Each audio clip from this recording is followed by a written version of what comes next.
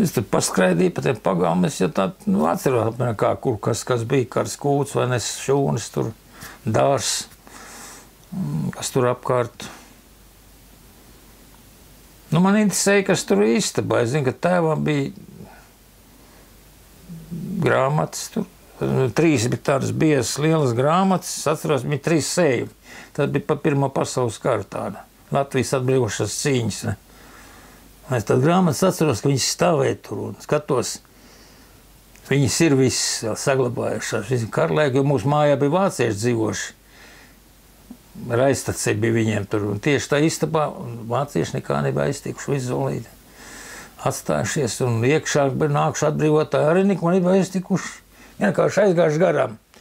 Jo vietējie visi, kad nāca fronti pāri, ja, tad vācieši zina visu sārā no mājām, bija dzinis.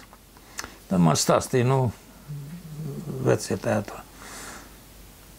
Tā viena tanteņa bija palikusi mājā, vai ne, un neviens, nav nekas trāpījis nekādu mājā, ne bumbas, ne lādīja. Bumbas bija mestas, bet nebija trāpījušas. Kaut kur lejā pļavā bija kritušas. Un tāda grāmatas man interesē, tas tieši jau 3 sējumus atceros. Tur daudz bildi, kā tās, vai ne, tu virsnieku, visu kā tu piedalīšies. Tad atceros, tad tur Jēņa, tās grāmatas vēl tagad ir 10 sējumi. Tas iekšā man tā interesē. Tas mēbeles viss bija saglabājies tā kā. Un otrs bija šausmīgi mēs gribējās. Jo tas Sibirijā man bija tā viss tā izsalkuma, tā bada sajūta bija visu laiku faktiski.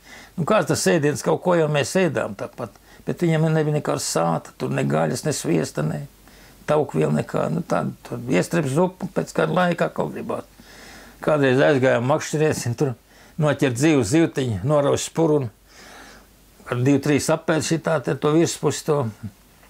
Un tagad vecajā mātē, kā saka, tur pašcip maizi laukos. Kādi 2 nedēļas, tas liels kukais, klaips cepa, zina.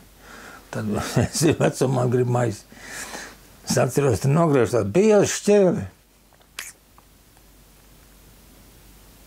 Pēc laiks, jāko.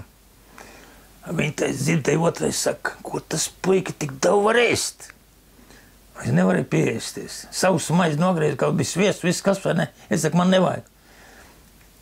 Un ēd to maizi, zini.